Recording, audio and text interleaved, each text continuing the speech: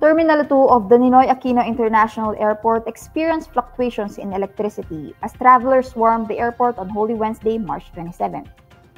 Manila International Airport Authority spokesperson Chris Bendijo says the power supply at NAIA's Terminal 2 fluctuated due to an increased load due to high heat index.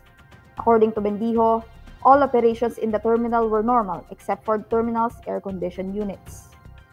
In an interview with INQUIRER.net, a passenger who was waiting for his flight in Terminal 2 shares how humid it was due to the lack of air conditioning following the power fluctuations at the airport. The passenger also notes the lack of air circulation in the terminal, which aggravated the heat. Airport personnel started putting up electric fans around 3:30 p.m. to offset the heat as passengers still tried to cool themselves with makeshift fans. Bendijo says the power was back on as of 3:55 p.m. on Wednesday, but notes the electricity supply is still under monitoring.